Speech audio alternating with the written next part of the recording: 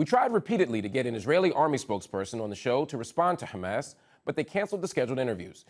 For more on the developments in Gaza, we are joined by Israel's former deputy foreign minister and a former foreign policy advisor to Israeli Prime Minister Benjamin Netanyahu, Danny Ayalon. Danny Ayalon, thank you so much for joining me on UpFront. My pleasure. Danny, last Saturday, the 7th, Hamas launched a devastating attack. Thousands of rockets were fired towards Israel, and hundreds of Hamas fighters crossed into the country. There are reports of horrific killings of Israeli civilians, a clear violation of international law. In response, Israeli Prime Minister Benjamin Netanyahu threatened to turn the Gaza Strip into, quote, rubble, and the government announced a, quote, complete siege of the enclave. Since then, we've seen mass bombing in Gaza with reports that hundreds of civilians have been killed. Now, while the actions of Hamas are a clear, and I want to emphasize that, a clear violation of international law, isn't the collective punishment of all Gazans also, by definition, a war crime? Not really, because the situation is very clear. As you mentioned, rightly so, Hamas perpetrated an attack, which was a surprise attack. The IDF was caught unprepared, and they got a major victory for the first 24 hours. But who was this victory against?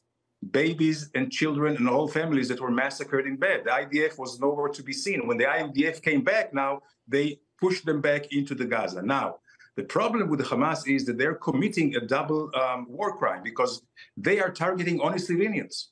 And they're using their own civilians, the poor Palestinians of Gaza, as human shields. And what Israel did gave them a fair warning. And I think this is the only way to do with them, is we told the Gazan people to clear the area temporarily so we can go and take Hamas out. And then, of course, they can come back. So this, by definition, is not a war crime. We understand the plight of the Palestinians. They deserve their dignity and everything else. But nothing justifies butchering families. This day, as you mentioned, 7th of October, was the day that more Jews were killed in 24 hours than any other day since the Holocaust.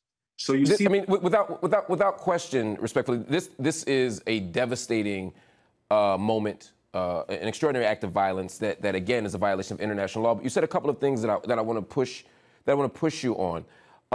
The idea of collective punishment is one of the things that we're talking about here.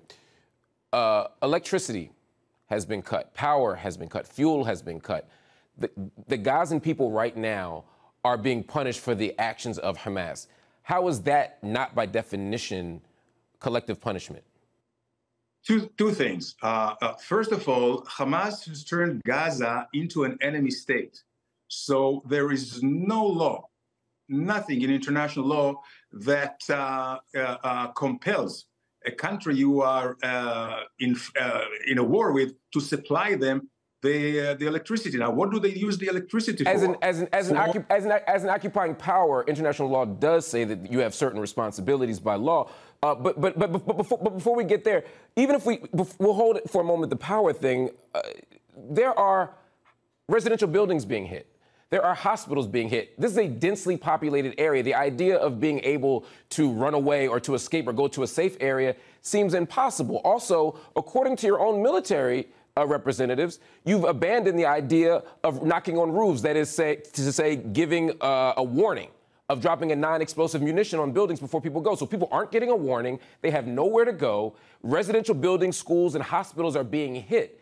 How is this not, again, an act of collective punishment? And how is this not a target of civilian, unless, of course, you're regarding everybody in Gaza as an enemy combatant?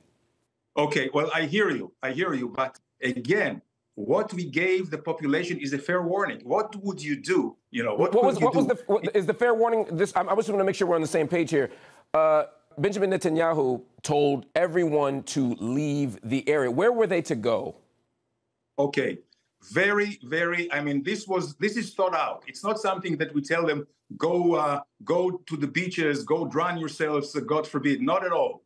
There is a huge expense, almost endless space in the Sinai desert, just on the other side of Gaza. The idea is, and this is not the first time it will be done, the idea is for them to live over to the open areas where we and the international community will prepare the infrastructure, 10 cities with food and with water. You know what? Just like for the refugees of Syria that fled the butchering of Assad a few years ago to Turkey.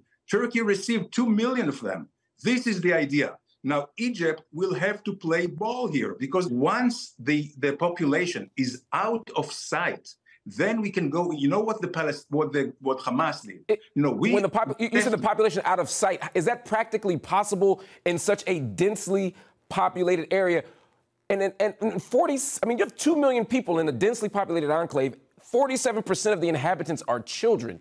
Is it reasonable or plausible to think that all those people are going to relocate to this excluded area and be safe from a bombing attack? And again, we're saying there's warnings, but there are numerous reports on the ground that there are no warnings, that people are getting hit, that families have been killed from these attacks. I'll tell you in a practical manner what we should do and what we can do. Create, like in the past in history, a humanitarian corridor. When there is a humanitarian corridor, and we have been discussing this with the United States, then we can guarantee in this corridor that nobody will get hurt. Now, again, I say there is a way to receive them all on the other side for temporary time on Sinai. Because what did Hamas turn out on the other Gaza? side? Are we Gaza, talking about Rafah? Are you saying the other side that go to Egypt? Yes, absolutely. Absolutely. And Egypt will have to play ball because this is human life is at stake. And if you're talking as human life is at stake because you're cutting off power, you're shutting down hospitals, you're bombing residential buildings. I mean, right now, there is a hospital that does not have sufficient power. There is a hospital where people are literally going to die. And Israel's energy minister, Israel Katz, said no electrical switch will be turned on, no hydrant will be open, no fuel truck will enter until the Israeli abductees are returned home. Now, the ICRC spokesperson, Hisham Mahana, said that by cutting that power, hospitals are going to turn into graveyards. This is not an ideologue. This is the International Committee of the Red Cross. They're saying that because of your country's actions, not the actions of Hamas, not the actions of Egypt, but because of Israel's actions, the hospitals are going to turn into graveyards. How is that not a war crime? How is that defensible by any standard? First of all, the war crime, if anything, is Hamas. They are the ones, and I know exactly what you're talking about.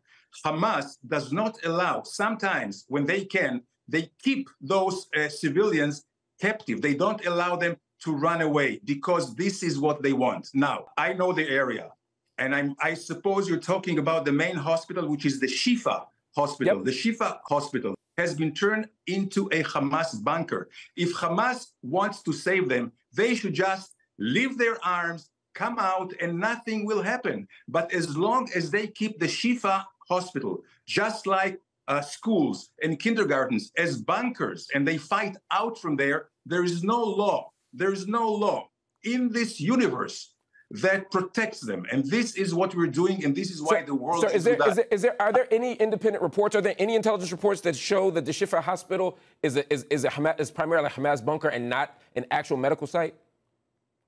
Yes, and you know what? Where? And you know what? Where? And mark my words, and you can show it again because I know it's recorded. When this war is over, and we will bring in the international press to Shifa and to all the bunkers, the underground tunnels that Hamas has created in Gaza, ask intelligence services of every country in the world, they know it. But anyway, what I'm saying is... No, just to be clear for the audience's benefit, no intelligence services has claimed that. Not one government has claimed that the Shifa hospital is a Hamas bunker. That is your claim, and I want to be very clear that that is your claim. And you're saying you don't have any reports, but that I should just trust you. No. Mark your words, trust you, and later on it'll be proven true. I'm telling you, everybody will see. Okay. After the war is over. Fair enough. I have to move on just in the interest of time. But I want to continue on this same vein because the Secretary General of the UN, Antonio Guterres, said that he was deeply distressed by Israel's announcement of a siege on the Gaza Strip. He said that the humanitarian situation, quote, will only deteriorate exponentially and that crucial life-saving supplies, including fuel, food, and water, must be allowed into Gaza. So the UN is saying you must do this. You are saying you're not going to do this. How do you... No, we're not saying that.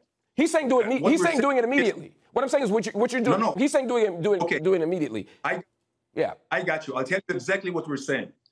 I'm saying we will do everything for the Gazan people. Once and now, we demand immediate surrender, unconditional surrender of Hamas. If Hamas people come out with their hands up and clear their weapons, believe me, everything will be restored to Gaza. It is Hamas in Hamas hands. Now I understand. Thank you for clarifying that, sir. I think we're actually on the same page here. You're saying that once Hamas leaves, you'll grant the Gazan people food, shelter, fuel, electricity, hospitals, schooling.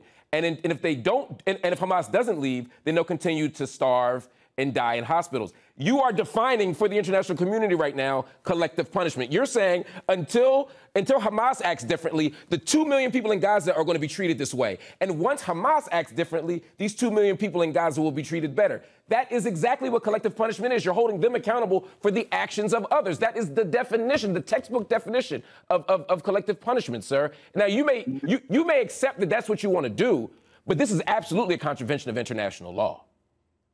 Well, I'll tell you exactly. No, had we pushed them into the wall, we're not pushing them to the wall. We want to open a humanitarian corridor so they can leave. But if Hamas, so that who can leave? Citizens? You're saying civilians can leave, but only through the Rafah border, correct? At this point, yes. So they can't come. Where else? Your country. They can come into Israel. I'm telling you one more thing I want to say. I want you to address that point. Don't just smile, sir, respectfully. You're saying you're making a corridor. They can go to Egypt. You're bombing them. You say you want to save them, but they can't come in.